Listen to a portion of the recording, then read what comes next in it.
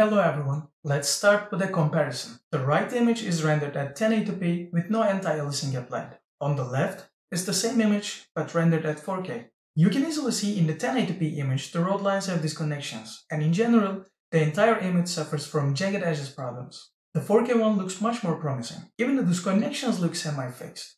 Increasing the resolution seems like a fix when we look at these two pictures, but they're not pictures actually. So let's play it and look again.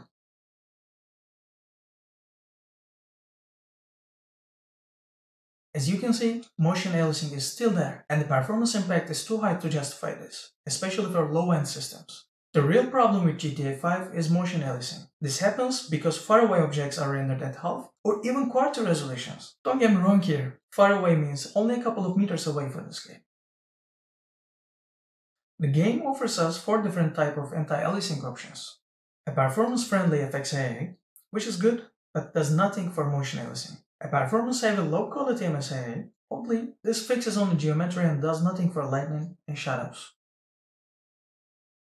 A performance-heavy and low-quality frame scaling option. On paper, this is just increasing the resolution, but unfortunately it uses a low-quality filter for downscaling, and this results in bad final image. And finally, an NVIDIA-only solution, TXAA, which creates ghosting artifacts, and it's not as much effective. For aiding motion artifacts, the only useful solution is to increase sample count, and this is only possible with these methods. 1. Increasing the resolution. 2. TAA. 3.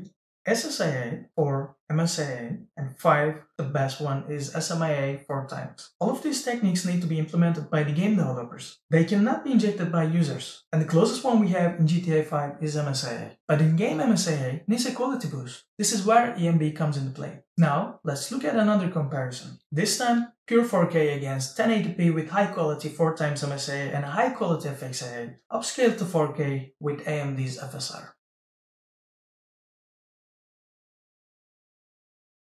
This combats motion aliasing way better.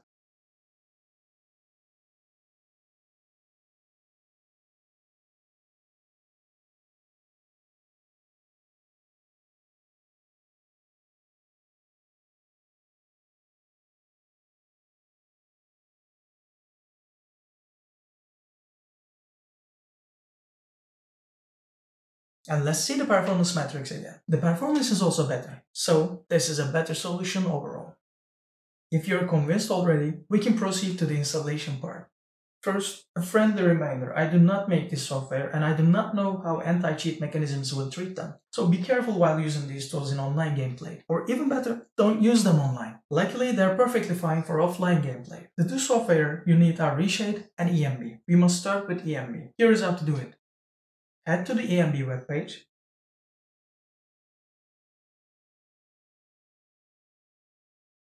Find GTA 5 download.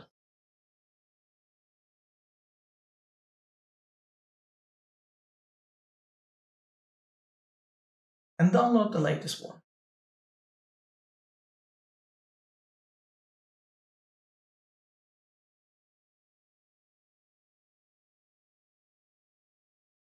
Once downloaded, extract the archive.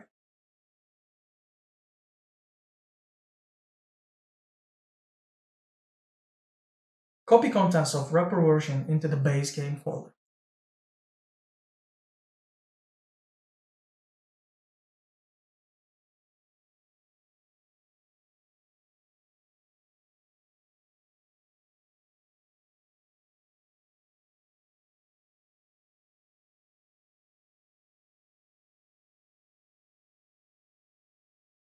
And now, go to your browser again and open Reshade page. Download it and install it by double-clicking.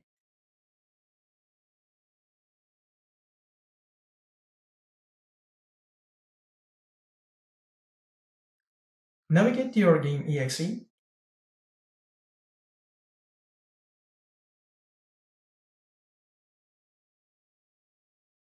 Here it asks for which effects to install. I always install all of them, because I like to tinker with different effects, but all you need is the Sweet FX package.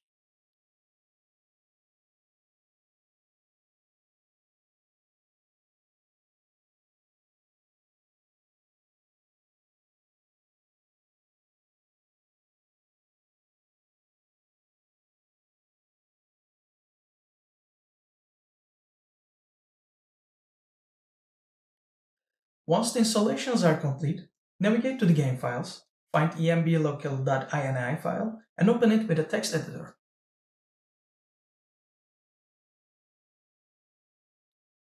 Under the proxy section, the values must be true, false, and D3D11 DLL respectively. These values allow both EMB and reshade to hook properly to the game at the same time.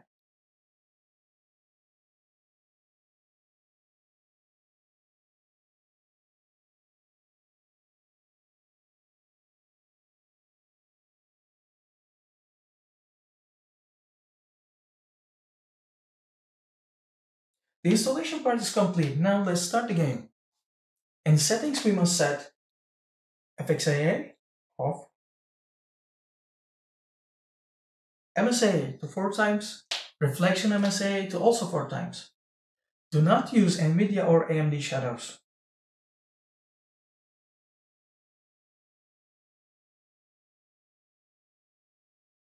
If you have enabled TXAA or frame scaling options, disable them too.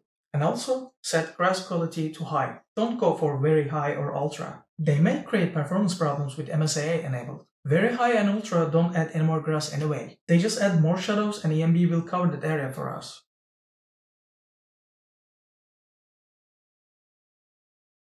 All set. And here comes the most important part. Restart the game. Many people avoid MSAA, thinking that it has rendering problems. All these problems go away if you restart the game after enabling MSAA.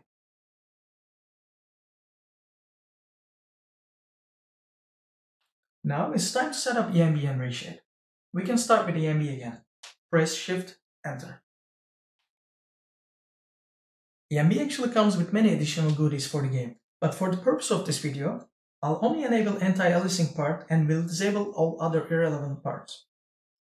You can simply follow what I'm doing on the screen. All you have to do is to enable only MSAA fix and disable every other things. Finally, disable original lens effects and distortions as it distorts the final image and prevents the anti-aliasing doing its job.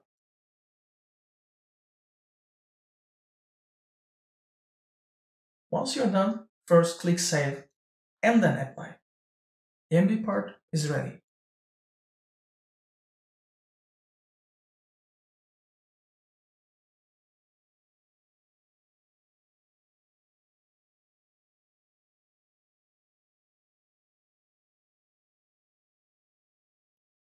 We can switch to reshade. Press Home button. If this is your first time installing reshade, I recommend doing the tutorial. If not, you may skip it. The default home key also opens in-game Rockstar menu, so change it to another key for convenience. Once you're ready, look for FXAA.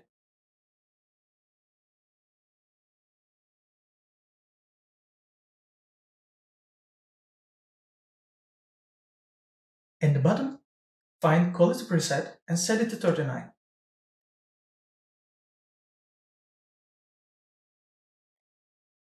Subpixel to 0.5 and the other two values to 0. Now go to Settings, enable Load Only Used Effects button and don't forget to switch to Performance mode. That's it. You're ready. You can start playing the game and immediately notice how little the motion aliasing is now. If the performance impact is too high or your VRAM is full, you should lower the resolution. This is where FSR comes into play. In order to use FSR, you have to pick one of the two applications, Lossless Scaling or Magpie. They are fairly easy to use and I already have a guide about how to use them. I'll link it in the description to keep this video shorter. At the moment of making this video, Lossless Scaling, even though being a paid app, is the clear winner because Magpie may crash at high resolutions occasionally. Also, Lossless Scaling has slightly lower input lag and is more suitable for high frame rate gaming. If you enjoyed the results, please don't forget to come back and share your results and opinions in the comment section. Thank you for watching and happy gaming!